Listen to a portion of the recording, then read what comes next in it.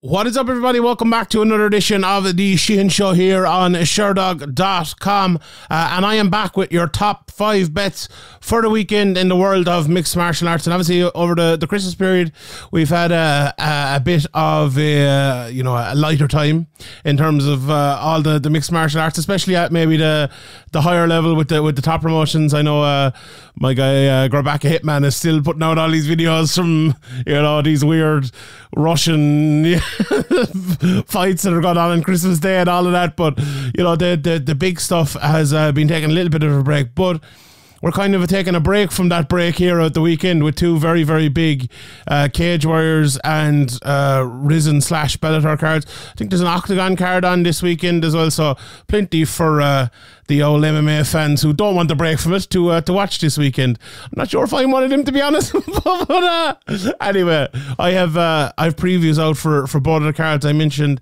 as well up on Sherdog. But I'm here to give you my top bets, and that's what we should do. And we'll get straight into it here. The first bet I'm going for is AJ McKee, and I'm going with 3 bets from the Bellator / Rizin card, and I'm going with 2 from the Cage Warriors card. And the reason I'm going with AJ McKee first is and he's what price? Let me just check again. He's minus 210. I think that's a very good price, honestly, for this fight. Like, are there ways AJ McKee can lose this fight? Look, there are ways everyone can lose any fight, and there are definitely ways possible when you're fighting someone with the ground game that Satoshi has, that you could lose. But if AJ McKee is in any way smart and puts in any bit of an intelligent game plan, he should win this fight.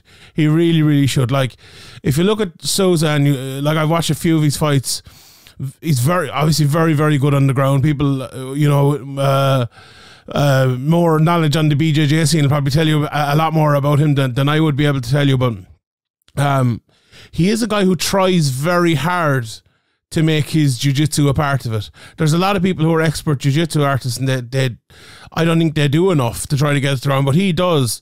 Like, he goes for takedowns, he pulls guard, he tries to make you sprawl and then pulls guard underneath it. He's very, very strong, has great dexterity, and he goes for triangles, he goes for wild stuff on the feet to try to get the fight to the ground, and if he doesn't get it, he very quickly kind of moves out and tries again, and he throws those big head kicks and all. We've seen now through the years with Jacare and Verdum, to kind of to lull you into fighting that sort of game, and that's basically the key. I think, don't be lulled into that sort of game, because if AJ McKee is lulled into that and he does play on the ground with Souza, he will be in trouble. But if he doesn't, and he stays standing and he jabs his way in, he lands his shots, when he sprawls, he gets away out quickly, doesn't let Satoshi pull guard on him, doesn't let any of the tricks play off, has watched him.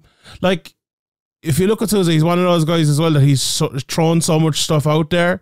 It's almost like there's nothing can come that will surprise you. If you get me, in terms of maybe a submission or something, but in terms of how he sets things up or how wild he is, he's done it all in these fights, and that's a very good thing if you're AJ McKee and if you're game planning well for this. So I think that's the way the fight will go. I think AJ McKee will strike with him, and I think he'll beat him in the striking. Satoshi is, I would say his striking is bad, but dangerous at times, because he throws wildly at times. He throws big head kicks and tries to cause chaos, and that can be very dangerous. We've seen it down through the years that sort of thing can be very, very dangerous. But yeah, I'm going for AJ McKee on that one at a minus 210. The next bet I'm going for, and this is kind of, I'm taking maybe a little bit of a punt on this, but I'm going for Chul Kim at plus 155, and he's taking on Juan Archuleta at bantamweight. And watching him fight, he's a very, very good fighter, and I think he's actually kind of a bad matchup for Archuleta. Now, that's not to say Archuleta is the favourite for this. That's not to say he can't win or anything like that, but I think when you're an aggressive sort of fighter like Kim is, and you watch Archuleta, who is wild, You know, and when I say aggressive for Kim, they're both aggressive fighters, but Kim is more of like a go forward, take you down sort of aggressive, whereas Archuleta is more of a I'll throw a load of shots and hope 3 or 4 of them land sort of aggressive. One aggressive is usually bad against the other one. Now, which one will that be? Who knows? We'll I suppose that's why we have the fight, and that's why we'll find out. But I think the fact that Kim loves to walk forward into takedowns, picks lads up, slams them from sequences like where Archuleta will come in and try to throw his big shots. I think that's just, it's hard to look at these two and not imagine that happening at some stage during the fight. Kim is a real juggernaut, like a real juggernaut of a go forward wrestler type of fighter, and he's active on top as well. Very good ground and pound. You know, when he doesn't get takedowns, as happens a lot in MMA all over the place, but he ends up in a lot of clinches when he can't get the takedown. And he has a couple of takedowns from the clinch as well. And as I said, when he gets in the clinch or when he gets on top, he's very active. And that's a very, very interesting thing for, you know, if this goes to a decision or anything like that, it's, if it's a close enough fight, who's going to win at that.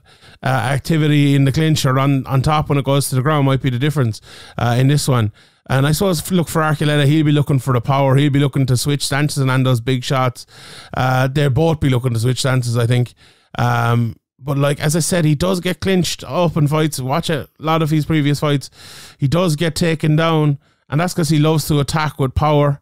And if Kim can kind of play off of that, I think it'll be his fight to lose, honestly. And I'm surprised to see the betting was like this, was this kind of far apart.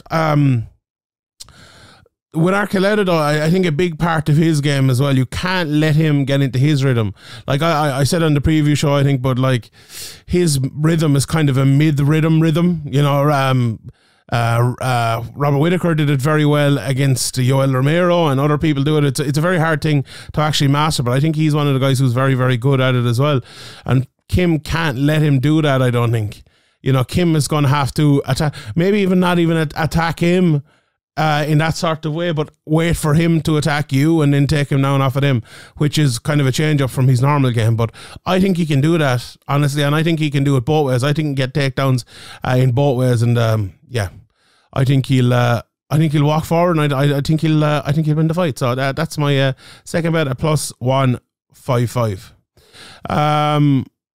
The next betting over is, it's not the biggest price in the world, but it's minus 410 for Patricio Freire. Look, famous last words, as they always are in MMA, and I've had a few bad ones this year, but this is as close to a dead cert as you're going to get in mixed martial arts, I think. He's fighting Kleber Koike, whose name I probably absolutely destroyed there, but he is like the exact fighter you would want to put in with Patricio Pitbull even to make him look good. You know, he throws these front kicks down through the middle, tries to fight long, and that is not a good thing. Even though you think about Patricio, he's like not the biggest guy in the world, fought down in weights, and you know, he's obviously at featherweight, and he's fought up at weights, I suppose, but he's not even the biggest featherweight in the world, I don't think. But his ability to watch lads coming in and avoid them, whether it's wrestling or striking or whatever, is brilliant. It's really, really good. And that's what Kleber will be trying to do. Very good wrestling, very good on top. And I just feel like that's going to be so hard to make useful against Patricio. Simple as that. Like Koike loves to attack from the half guard. He loves to get head and arm jugs. Really good in scrambles. Really good at taking the back and pulling guard and stuff like that. But like, all of that stuff I just named there, like, is any of that going to happen against Patricio? You know, is he, even if there is scramble, now there might be scrambles in the fight, but like, is he going to win the scrambles against Patricio? I find it very hard to see that. I find it really, really hard to see that. He's not good on the feet. Not good. Like, really atrocious, I would say. Really bad on the feet. And Patricio, like, he's a guy I think who's underrated all around, but on the feet as well, especially the way he can control fights, is brilliant. And I think he will control this one. I think he'll land his jab. I think he'll land his shots. Like, the further this fight goes, the less success I think Kleber will have, and the more success Patricio will have. Simple as that. I think like this is also a sort of fight where I genuinely think that Patricio, if he wanted to, now I'm not sure if he will or not, but I think he could turn up the pace and put him out of there pretty quickly. Like it reminds me a little bit of, you know, when Jose Aldo, I always use this example, but when he went out of the title picture for a moment at featherweight, and, you know, he fought Jeremy Stevens and a couple of other lads and absolutely decimated lads, you know. I feel like that's what we could have here now. Patricio will need to go out and decimate him to do that, but he is a very respectful fighter and he fights a very smart game, so I'm not sure if he will go out and, you know, put himself at risk or anything like that, but I think if he did, I think he'd probably win and probably win pretty handily. So yeah, definitely Patricio in that. Not the biggest price in the world, but yeah, I'm going for it. I'm going for it anyway. So that's the three from Bellator, and we'll look more at Bellator in a second here again. The fourth bet of the week, I am going for Sam Creasey.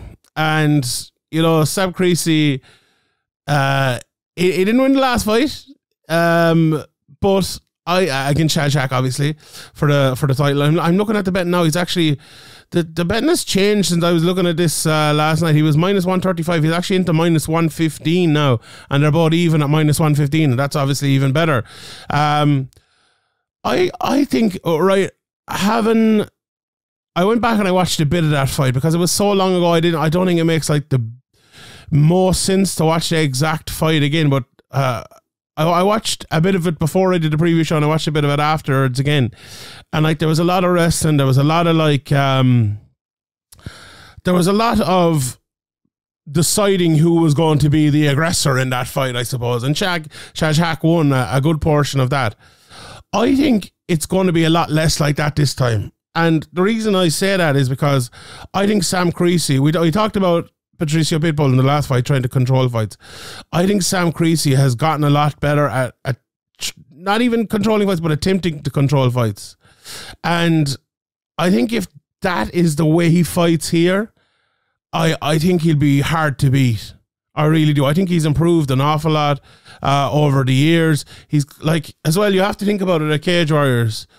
The level of opponents he's been fighting for a long time. Like, a lot of people might know the names, but you go back and look at them, and if you actually delve into the names, you actually delve into the fights, you look at some of the fights those people have had before they fought him, and he himself, obviously. It's a very, very high level. Very high, you know, for that level, it's a very, very high level.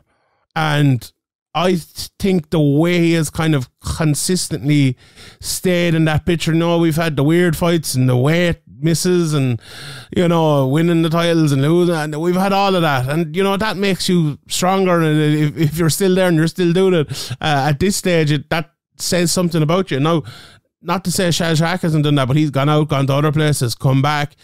But you're looking at that, right, and you think, who has made the biggest changes or adjustments to their game since the first fight? And I would say Sam Creasey. Now, does that mean he'll 100% win?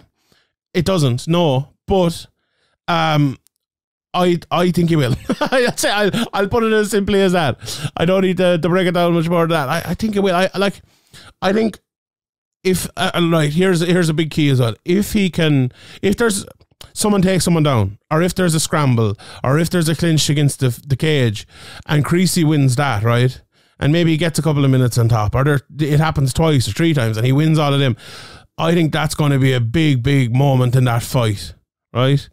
And it could be the same the other way around for Haque, but I have a feeling Creasey is like Shaq, from memory now. I've gone back and now watched all of his fights, but a fast enough starter, and maybe Creasey, that wouldn't be the biggest case for him. I think he is more like a rhythm fighter and fights, you know, tries to fight the same pace throughout the whole fight, especially as I mentioned recently, he does try to control the fights a lot more. I think if he can kind of meet that fast enough start and win those early battles, as I just mentioned there, especially with the wrestling, as it pertains, I suppose, to the last fight, I think that'll be a big boost for him, and I think he can win the fight because of that. So, yeah, I'm going for Sam Creasey, minus 115. I just think he's probably a little closer to what his best is than he was before. So, yeah, Sam Creasey, I'm going for that. And the flyer of the week, the flyer of the week's not a massive flyer this week because there's no prop odds out for any of these events. So it's only plus 220. It's only plus 220 the flyer of the week this week. But I'm going for Chuck Campbell to beat Modestas Bukauskas. Now maybe there'll be a knockout, and if there is a knockout closer to the time, we can like adjust it or whatever. Maybe, you know, if he's plus 220 to win the fight, he's probably plus maybe 350 to get the knockout. So that's my flyer of the week if that's the case. So I do think I just have a feeling Chuck Campbell is going to knock out Bukauskas. I really, really do. I think Bukauskas is a very, very talented fighter. He didn't look amazing in his last outing in Cage Warriors, but he was coming back off that horrific knee injury. He was coming back off a long time out, and he'll either look great after that, or, you know, we'll see how the fight we'll see how the fight goes. The reason I'm giving Chuck Campbell here is, I think, like, Bukauskas is one of those lads. I think Sean O'Malley is a little bit like this as well, where they have all the skill in the world, but sometimes, like, the body maybe lets them down. Whether it is taking a big shot or whether it's, you know, getting injured. Now, the knee injury for Bukauskas is a bit different, but we've seen Sean O'Malley, you know, he kicked the leg a couple of times and got badly hurt in fights, and it's, I feel like, I don't know, maybe I'm wrong and maybe I'm being unfair on Bukauskas, but that's how I kind of see him sometimes. I see him as a guy who's so much talent, but I remember hearing, I think it was Luke Thomas talk about it before, to have like the, not just like he used to use the phrase the proclivity for violence, but also like having the ability to both inflict it and take it. And, but like, it's not to say that Bukauskas hasn't the ability to take it or anything like that, but there's a certain kind of physiological level that certain people can take, and then there's a certain level that some people can't take. And in my opinion, maybe my opinion is wrong, and I hope it is proved wrong over the next while, I just feel like Bukauskas is one of those lads who maybe can't take it as much, and it's not a mental or a thing or anything like that. I think it's purely physical. And when I look at Chuck Campbell, I just think he's dangerous. Like, he's only, 6 fights into his career or something like that. Very, very few fights. Came out and got a big knockout last time out. Myself and Brad were talking about it on the preview. And I think he's a real, real dangerous fighter. Really has good hands. He's training AKA, isn't he? His wrestling is good. His defensive wrestling is very, very good. He is a guy, I think, even if he loses this fight, I think he's a guy in years to come who will climb the ranks, and I think we'll see him in the UFC. I think we'll see him fighting in you know, maybe hold on to Cage Warriors for another while, but in, you know, the big shows after that then as well. He's a very, very good fighter, and, you know, it's very dangerous because you look at this, right, and you're thinking, you see Chuck Campbell in a couple of these fights and you're thinking, oh God, take that guy down. But then Bukauskas is the type of fighter who loves to control on the feet. A lot of control talk in this preview. He loves to control on the feet, and he loves to you know, to strike. And I think he's going to have to adjust things to not win the fight against Campbell. He can definitely win it on the feet, but to make it an easier win, I suppose. But I don't think he will. I think he's going to fight him on the feet, and that's danger. Very, very, very, very dangerous against Chuck Campbell. So plus 220. Or maybe, you know, plus 350 possibly for the knockout. I go for the knockout if that bet comes up. But yeah, that's the flyer of the week this week. Right, let's run through some of the other prices and we'll see if we see anything that sticks out. One of the ones as well, the Rizin undercard, Luis Gustavo against Johnny Chase is one that's popping up here. Minus 140 for Chase. I like in that price. I really, really like that price. So that's one that I would be looking at there.